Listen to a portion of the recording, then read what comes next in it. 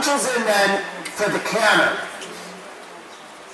is asking for quite an extreme engagement of the inside hind leg, which is also then saying we're asking for quite a bit of bend.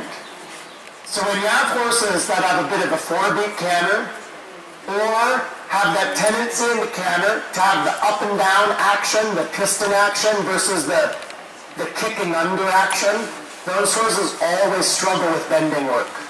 That's a little bit in the trot and the canter the same, right? A good example of those horses, Fresians, they're one of the worst about it.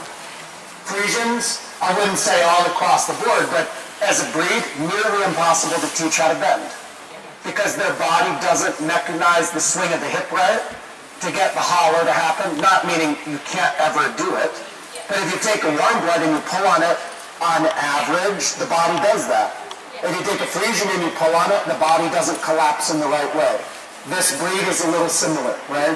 They don't collapse in that way. The hocks bend like this versus this, where the hip swings the femur forward as the hock bends. This type, a Fresian type, the hip pulls the femur up and the hock bends. So those horses that have this action to the hind leg, very hard to bend. But what are you going to do? You just have to challenge it and push at it, right? Okay, left lead, same thing.